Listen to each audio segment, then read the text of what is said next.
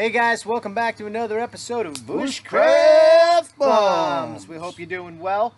Want to do a quick little video for you. A couple of weeks ago we did a video where we did these little straws with some little first aid creams in them. If our Altoids kid... Malfoy's, sorry. Malfoy's. Don't want to copyright. Malfoy's tin first aid kit. Maybe we'll go and show you the content of that at another video. That was great with straws, man. Yeah, it was cool. But so what I wanted to do was do another Good times, yeah. I want to do another video where I wanted to put a fire kit inside of a little tin like that. I don't get out into the real bush as much as I used to. I got three kids. I'm married. I work a lot, so a lot of my woods time is like little day hikes, little camping. You feel me, bro? I feel you. Little camping, but day hikes, but not really out where I need a bunch of gear. So you know, I started using smaller and smaller packs, and I kind of keeping everything in a little bit of a shoulder bag or a haversack like this. And my fire kit was just too big, and my first aid kit was too big, so I just started to pare things down to the things I would really need in case of an emergency, rather than things I would just like to have because.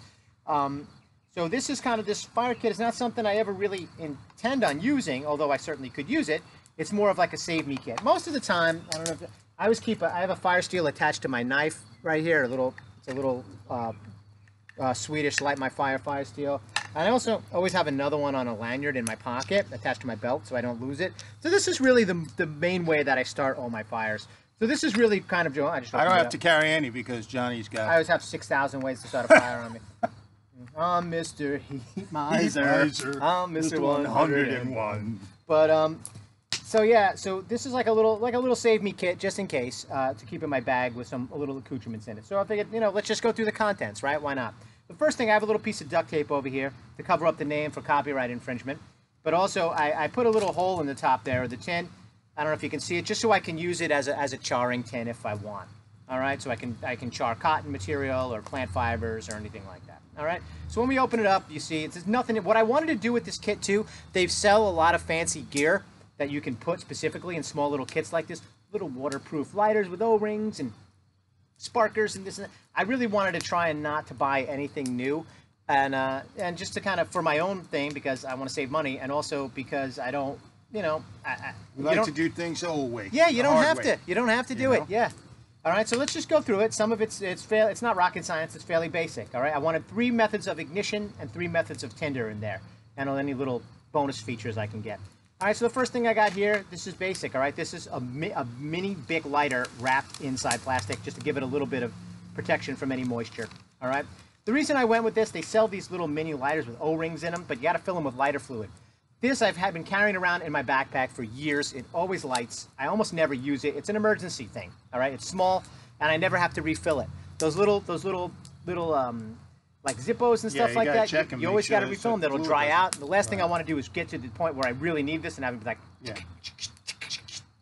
you know, I don't want to deal with that. All right, so I got that, and then with that, I have a bunch of sticks of fat wood, which is always great, right? Fat wood, you got to love it. And guys, if you can't start a fire with this much fat wood, you pack it up and go home. Fire starting 101. Exactly. Brother. And what's beautiful about this is you don't need to go crazy with it. You give it a couple of little shavings here if you can. I'm not even trying to go crazy with it. And now here's my lighter. Boom.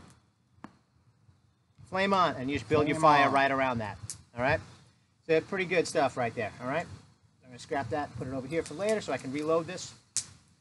All right? Next, I have a little piece of a ferro rod in here and a striker.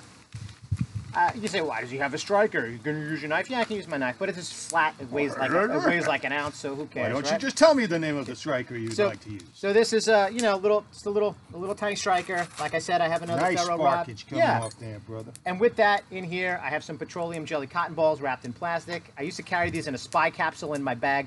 Again, these have been in my bag for like 2 years, and they're you know.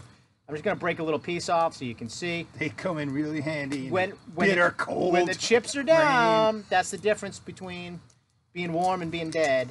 So it's nice to have in a little emergency kit. You don't need a lot, you know. You light it up, there you go, and you just build your fire right around that with your ferro rod. Boom. And that's going to burn for, you know, that's a little piece of one cotton ball. It's going to burn. So for anybody that's watching, because there are new people watching this, Johnny, just explain what that is, because they're yeah, like, that's a what are good they point. talking That's a about? good point. A lot of times I'll You just know. use terms like everyone knows. This is just a regular 100% cotton ball like you get in the pharmacy, and you just take some So it is. Vaseline and you work it into the Work it in. fibers. We have a video on that on the channel. Back in the old days, yeah. All right, but look how long that's burning. You you get could plenty literally of just time build a fire right to- around yeah. that, right? You know, so All right. for the people that are not in the Yeah. know. So let's ash that out. All right, so that's for that, okay? So also in here I have a little blow tube, and this is handy in wet conditions or windy conditions when you're really trying to get a fire going, when it's damp. Need that You can oxygen extend, down yeah, below. you get that and get those sparks going, or if you had a fire overnight, you had to spend an unplanned overnight somewhere, you need to blow a fire back up Yeah, from the coals. yeah. This is a handy little piece of kit. It weighs nothing, folds down, it's small. I already had it, so that made it go in. The last method of ignition I have, this is kind of like a last ditch thing, but the whole pack is really last ditch. But this is just a little Fresnel lens. I think it's either 3 or 6. Someone out there's gonna be like, it's 4.2.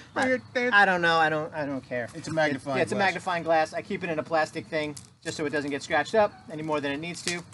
And with that, I have a little bit of char cloth in here. I have the tin set up so I could char more. Char cloth works great. It's not super sunny right now, but on a sunny day, char cloth works great with a magnifying lens. And then you can do any type of natural fibrous tinder with a magnifying lens if you have enough time and enough sun. The char cloth is also great with flint and steel. Now you might be saying, you don't have flint and steel in there. But we live in the Northeast, and what we have is a lot of these sort of quartzite type rocks. This is just stuff we picked up, some rocks we just picked up from the yard here. And I always have my carbon steel belt knife. So, you know, with a little ingenuity, hopefully you can kind of get some sparks to go. One just landed right there. Let's see if we can get any of this to light up.